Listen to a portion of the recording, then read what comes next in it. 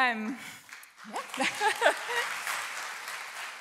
And so a few weeks ago, Mark pulled me in for my one-on-one that I have with him every week.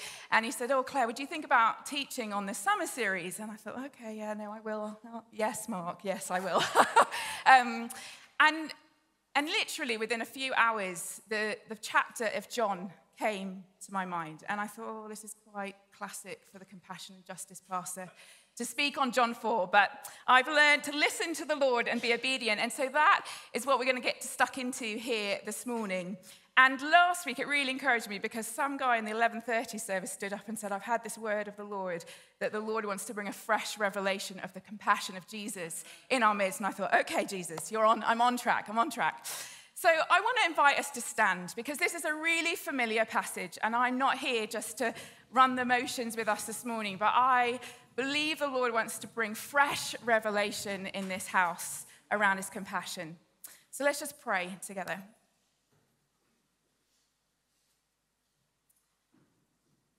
Jesus, we thank you that you are present with us in this room.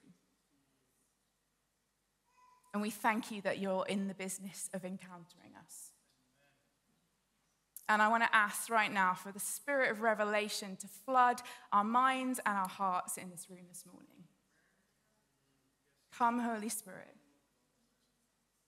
That this word, your living word, would sharpen us, would convict us, would encourage us, and would transform our hearts like that double-edged sword that the word is described as. We want to know you, Jesus. And we want to walk out of here different. Come, Holy Spirit.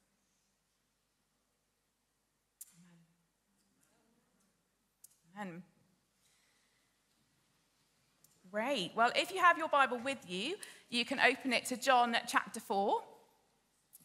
I have it printed on here just for the ease of navigating a Bible and an iPad and the cup and all that good stuff. And we're just going to get stuck in, and we are literally going to journey through John chapter 4. Not the whole thing. There's not 3 points. It's about 100, but you'll be okay. But we're just going to just journey through this passage together and just see what the Spirit might want to say to us this morning.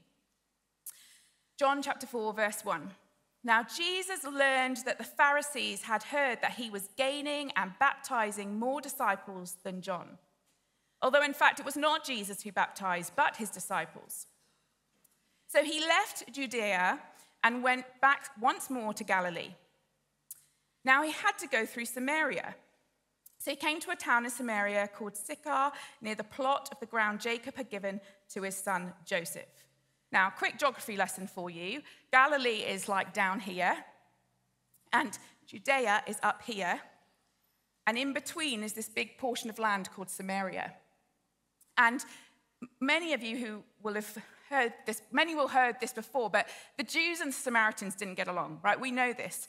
But I think we flippantly say that. We don't always know the strength of their not getting along. They literally, it was like pure hatred almost for one another. And so Jews naturally would go around the long way to avoid going through Samaria. And I don't know about you, but maybe it's just me. I mean, I definitely have places that I would like to avoid going through, right? When everyone else is going this way, Jesus went through. And we need to ask ourselves why.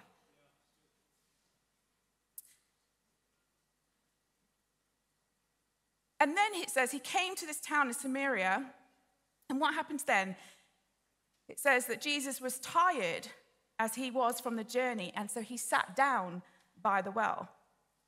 And it was about noon when a Samaritan woman came to draw water.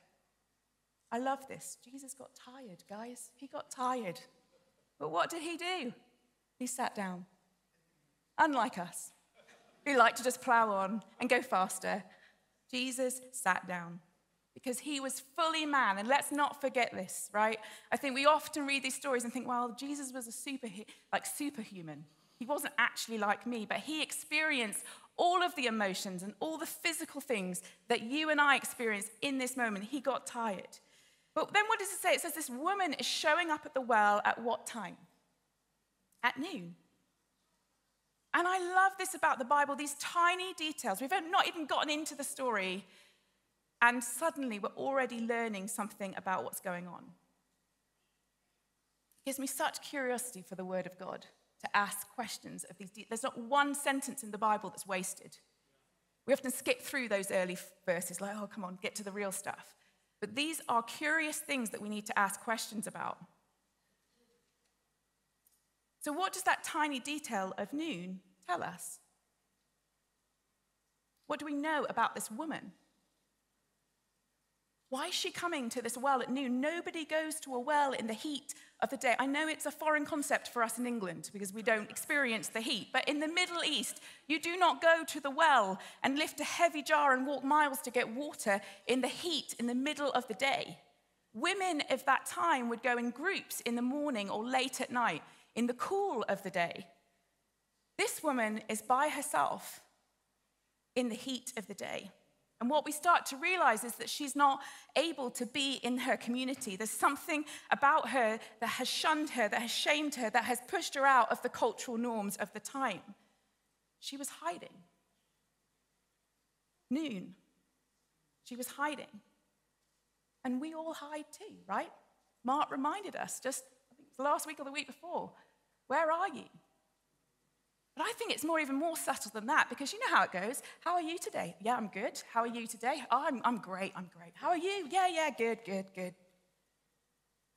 British culture almost idolizes hiding, that stiff upper lip. The culture that we live in, we need to recognize where it doesn't add up with the Jesus of the Bible that we are reading about. And what we see in this woman is that there was some kind of brokenness that she's experienced, because we see the results of the brokenness, right? Just like at the beginning of time with Adam and Eve, where there was shame that entered because of the action that they took and the guilt, and then they started to blame, and they started to hide and clothe themselves to hide themselves from God and each other. And the shame leads to that fear brewing in us, and anxiety starts to well up, and we start to race and get busier and busier because hiding looks like busyness. But the good news is, if you feel like that this morning, you're in the right place to encounter the one who's ready to meet with you. Just as Jesus had to go to Samaria, God shows up here in this room to meet with us as we come. But what I love most is that in this place of where her shame has obviously piled on, and we don't know why, actually, because often the assumption is that she's just super immoral. But we don't know in that culture whether, as we discover later in the story, whether her life has unfolded out of her own choice or the choices of others, because it says that she's been married 5 times and she's now with a man who's not married. And actually, in that culture, if she couldn't bear children, she would have been divorced and cast aside. We don't actually know how this came about, that her shame has piled on, but this woman is full of shame, and Jesus sees her shame as an opportunity for a conversation. And I love how this conversation begins. Jesus says to her, "Will you give me a drink?" Makes sense, right? He meets her right where she's at, and it's so Jesus to take the thing that's very in front of us, the realness of the life that we're living, and to ask a simple question. In fact, if you look at the Gospels, what you discover is this. I loved finding this out. Jesus gets asked 184 questions in the 4 Gospels. He only directly answers 3. How annoying is that? But guess how many questions he asked? 307. Intriguing, right? Maybe some of us in the room this morning, you're asking God a question and you're not getting the answer. And you know what? You're frustrated. And you're like, why are you not answering me? Have you gone silent? Are you not interested in me? Perhaps he's more interested in the journey that's going to lead you to receiving the revelation of the truth of understanding in a back and forth conversation, instead of just piling on the truth directly so you don't actually understand it in here. But it got interesting to me to think about this, because I think about the times when I look to share my faith. And I'll think about a scenario that I'm walking into and think, okay, Jesus, please help me today. This is an opportunity. And I'll play it out in my head, and I think, well, this person might ask this question, and this person, and if they ask that question, I don't know how I'm going to answer that question. And before I know it, I'm like backtracking out of the conversation, think, you know what, I'm scared I'm not going to be able to defend you, Jesus, because it's like I need to defend him. No, I do not. But I think Jesus shows us here that he's less worried about the outcome, controlling the outcome, and he demonstrates obedience in just starting a conversation. And sometimes I think that I'm also resistant to his interruptions, to asking those simple questions, even of him. You know, several months ago, I'd been to work, and like every good mum does, you haven't got dinner ready, so you're jumping into Aldi on the way home thinking, oh my gosh, I've got all these people to feed, what am I going to feed them? And so I'm jumping out of the car, and I go get my trolley, and I can hear this kind of conversation going on, and there's a homeless guy that sits outside of our Aldi. And I grab my trolley, and I turn around, and I can feel this tug, and I'm like, oh, I should probably... And I said, would you like me to get you something to eat? He said, no, I don't actually need anything to eat. Okay, great. Well, I don't have any money. And I just plow on into Aldi. And I go around Aldi, and the whole time I'm feeling uneasy about this. Something about it is not sitting right in my stomach. And I come out of Aldi, and I can still see there's another lady talking to him. And I go to my car, and I unpack the groceries like you do. And I sit in my driver's seat, and I go to take my bag off and put it on the seat next to me. And I kid you not, I look on the seat next to me, and there is a £20 note sat on the seat. I don't know where the £20 note came from. I didn't know I had £20 note. And immediately I was sharpened. And I heard the Holy Spirit say, Claire, get out of that car and go take that £20 note to that guy that you told you had no money. And so I got out of my car, and I walked back to him, and I sheepishly was like, you know what, I do have some money, and I'm so sorry, but I felt like I'm supposed to give this to you, and I had this conversation. And he said to me, thank you so much for talking to me. He said, I actually needed £20 to be able to sleep tonight in the shelter. I didn't need food. I just needed somebody to ask me what I actually needed, to have a conversation, a simple question. And you know what, I could have in this moment gone, you know what, the wisdom of our world says not to give a homeless guy money, right? And there's truth in that. But I think what God caught my attention this moment for was how easily I assume instead of asking Jesus what I'm supposed to do in a moment. And I learned in this moment how sneakily the sin of indifference had entered my life and was rampantly outworking in my busyness. As your compassion, justice, and missions pastor. Happens to the best of us, guys. But it sharpened me to go, you know what? The guy who knew the answer to every question and how everything would work out was the guy who simply asked questions. Why? Because he's interested in relationship, and he still is. Jesus in that moment was interested in his relationship with me and teaching me and forming me, and he was also interested in me having a relationship with his image in that homeless guy outside Aldi, because that is both Jesus. And if we want to be more like Jesus, I want to suggest to us that we need to get better at asking questions.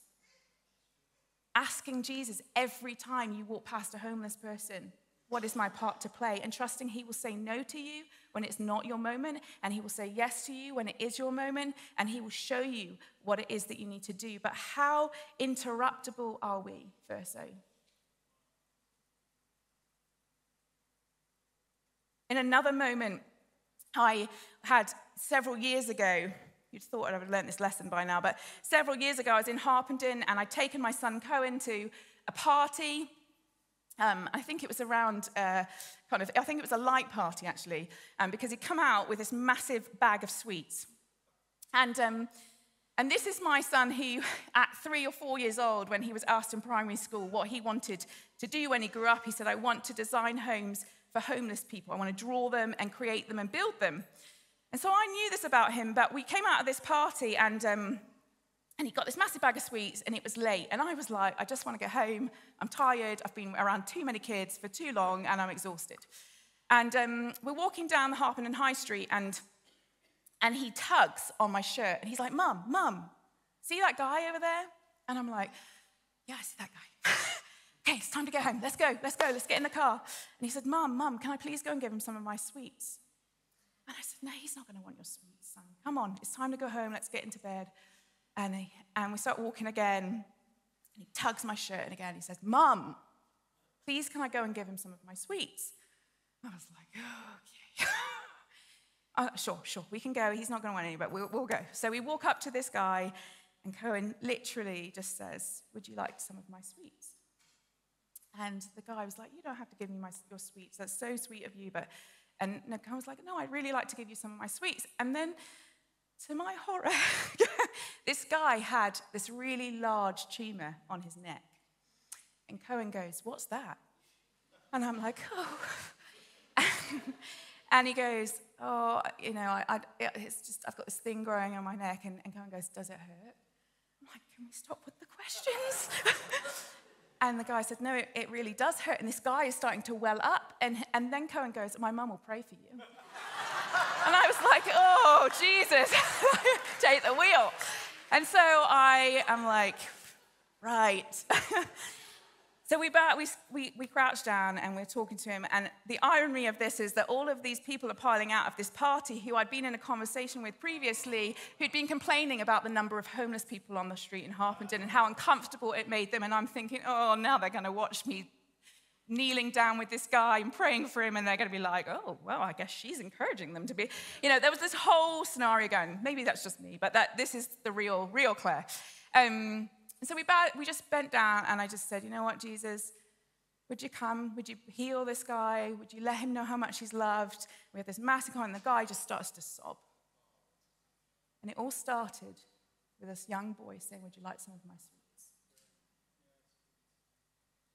And if I'm honest, I just think we need more of Jesus and his presence to shape us, to die to ourselves and our right to securing our reputation, our right to the use of our times, to the self-appointed confinements of what we're okay doing for Jesus. Galatians 5:24-25 says that those who belong to Jesus Christ have crucified the flesh and its passions and desires to look good, to feel good, to be in charge of everything. And if we live by the Spirit, let us keep in step with the Spirit. And in these scenarios, in front of us was just a person made in the image of God who didn't look like me, who didn't have the same life as me, but deserved a conversation and someone to look them in the eye and to ask them a simple question, because every one of us deserves relationship. And so this conversation in John continues, and we read in verse 9, that the Samaritan woman said to him, you are a Jew and I'm a Samaritan woman. How can you ask me for a drink?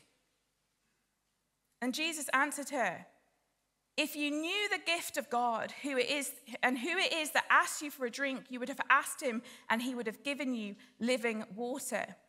Sir, the woman said, you are nothing to draw with and the well is deep. Where can you get this living water? Are you greater than our father Jacob, who gave us the well and drank from it himself, as did his sons and his livestock? Jesus answered, everyone who drinks this water will be thirsty again. But whoever drinks the water I give them will never thirst. Indeed, the water I give them will become in them a spring of water, welling up to eternal life. The woman said to him, Sir, give me this water, so that I won't get thirsty and have to keep coming here to drink water. What a scripture. What truth. And it's familiar truth, but it got me thinking.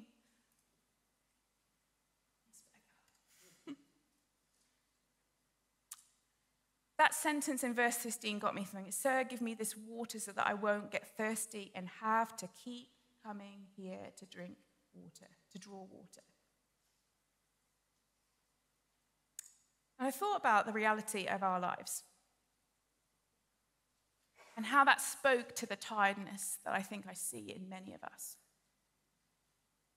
You know, we might encounter Jesus when we first get to know him, and we have this moment and we feel like, feel that if you met someone who's just met Jesus for the first time, they are buzzing, right? They can't wait to tell everybody around them about Jesus that they've just met. And it's like their cup gets filled up and they're like, I want to tell you, and I want to tell you, and I want to tell you. And we know this truth, right? We know that what fills our cup is what comes out of our cup. And so we, as Christians, we come to church, we fill up our cup. And then we go out to work and we pour it out. And we fill up our cup in our quiet time in the morning and we pour it out again. And we fill it up and we love our kids and they don't love us back. And then we fill it up and you get the idea, right? We fill this cup. We have this notion that this is how the Christian life goes. And there's something that's snuck in that's told us that the longer we've been a Christian, we should be able to do this faster and in more directions. And it seems like the speed at which we're filling up is less than the speed that we're pouring out. And sometimes we're pouring out so much in one direction that we're so tired, and then someone loves us back, and that feels quite good. And so, if I just pour out again, then we'll just fill it up again. And sometimes we get so tired that the only thing we have energy for is maybe a session of Netflix and, that large G&T and whatever it might be, and it pours in, and we get to the point where it's just a whole lot of effort to get that cup back into the position to filled with living water. It's tiring to do this, right? And it got me thinking that maybe we got it all wrong. Maybe Jesus is talking about our cup, our life, being a cup in this posture, constantly, where we're not doing this. But he's filling us with himself. Like if we place this cup under a tap or a waterfall, and the constancy of the water going in meant that it wells up like a spring of water and it just overflows. And perhaps what we're supposed to do is put our cup into the hand of the Father and let him take our cup wherever it's meant to be. And whatever is in here and it's flowing in overflows. And suddenly we realize it's not about this action and busyness, but in this analogy, the tension of the being and the doing come together.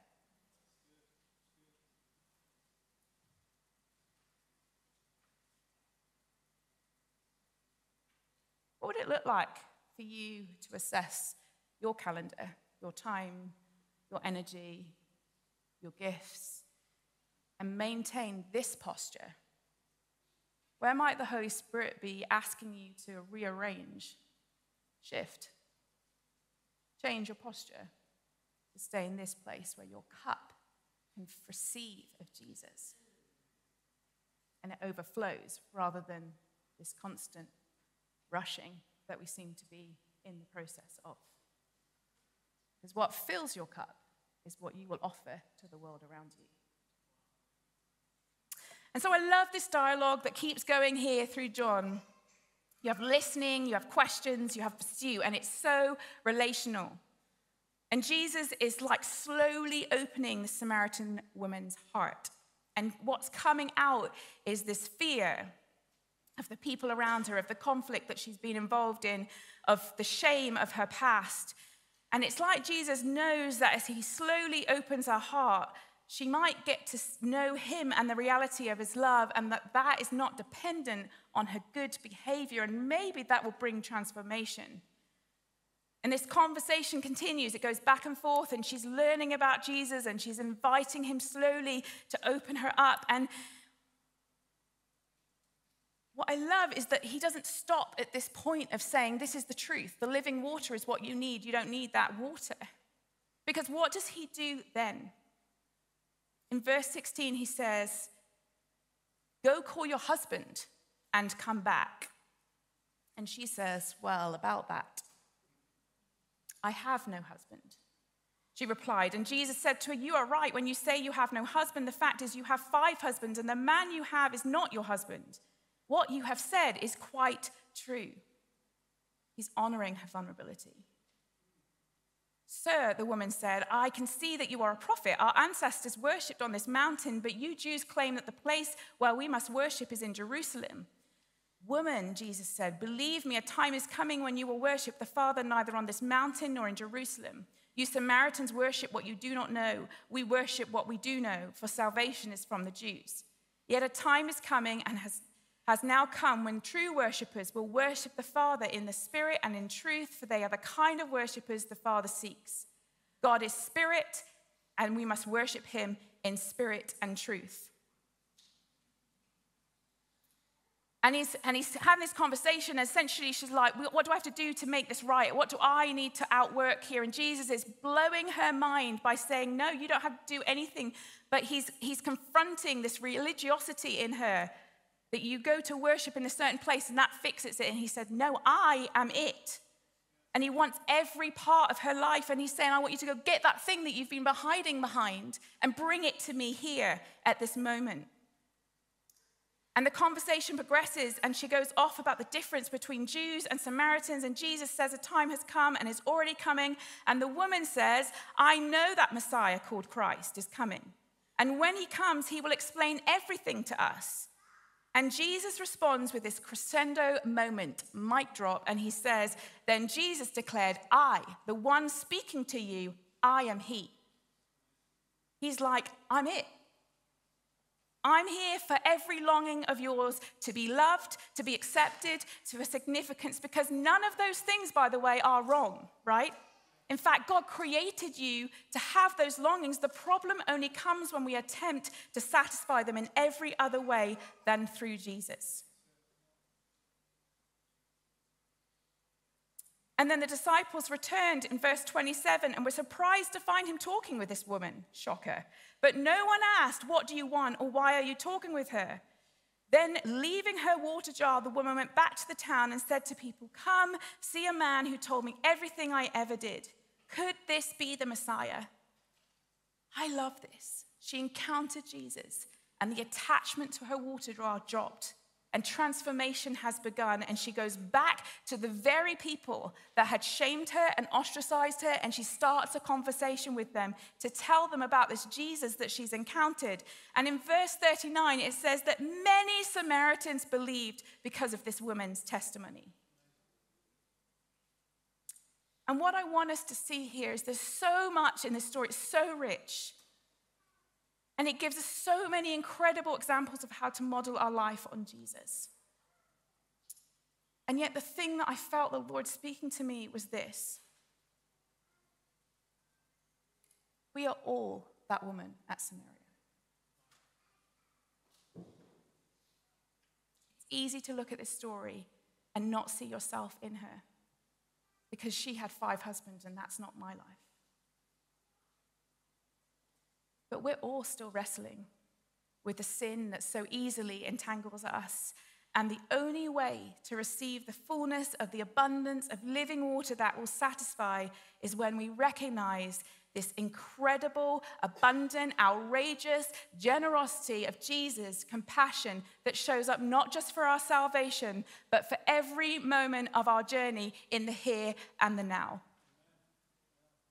And I think the Lord is saying to us afresh in this season, if only you knew the gift of God that is available to you. If only we fully knew, and we can't fully know, but are we growing in that knowing? There's something that he wants to activate in us. But it starts with you and I experiencing the compassion of Jesus every single day, that crosses our boundaries, that was interruptible into our life, that's not limited by or hindered by anything that we have done or like to put up in our hiddenness. And as we long for people to encounter Jesus in our community, it starts with you and I encountering this deep compassion of Jesus in every moment of our day. Because what pours in and the way that we interact with Jesus is what we will pour out to the brokenness of the world around us. And I will end here. Nothing hit me more greatly than this. I learned this lesson. As I was kind of reading the story, this moment came back to me back in 2021. coming out of the pandemic, I signed up to volunteer with Azalea. And I thought, oh my goodness, I am so not equipped to do this. But I went through Azalea's training, and I can remember my very first time into Azalea. I had got in my car in Harpenden, all ready for this, like this is it, I'm going to serve. Super excited. And I remember driving through the streets, getting to Luton, parking my car, and getting out, and suddenly a bit of an uneasiness started. I thought, oh, this feels a bit uncomfortable. I'm not sure, I don't really like this. This makes me feel a bit weird. And I start walking down the high street and walking through the main street of Luton, and there's all these guys standing around, they're just staring at me, and I'm sticking out like a sore thumb, clearly not from the street of Luton. And I started to get really, really uncomfortable. And I thought, Jesus, maybe I shouldn't. Maybe I should just go back to the car and go home, because what have I got to offer these women in Luton? And then I felt that Jesus just said, let's talk about it. Let's talk about your uncomfortableness. Let's talk about what your perceived ideas of what's going on here. And I had this kind of encounter with Jesus, and I'm walking down this high street in Luton. And then I get into Azalea, it's a drop-in, and the first lady walks in the door of the session. And she walks in, and she is in a frenzy and stressed, and she's utterly battered and bruised, and she's got blood pouring down one eye, and she's actually wet herself out of the fear she'd just essentially been beaten up. And I stood there and thought, whew. And the only thing I could think to do was say, well, can I get you some dry clothes? We got her some clothes, and we took her to the shower, and then she came and sat at the bar, and I poured her a hot coffee. And I will never forget this to the day I die. She looked at me and she said, why are you here? Why would you do this for us? I'm so stupid, is what she said. I said, you're not stupid. And I looked at her and I said this. Because I've got someone that shows up and walks in my brokenness. It happened just now on the street outside. In the midst of my sin. I didn't actually say sin to her. But essentially, Jesus is walking every day with me in the midst of my brokenness, my messed up understanding of the world that I live in. And he crosses my sin boundaries and he says, I'm here for a conversation. Will you talk with me? I've got water for you. Would you stand?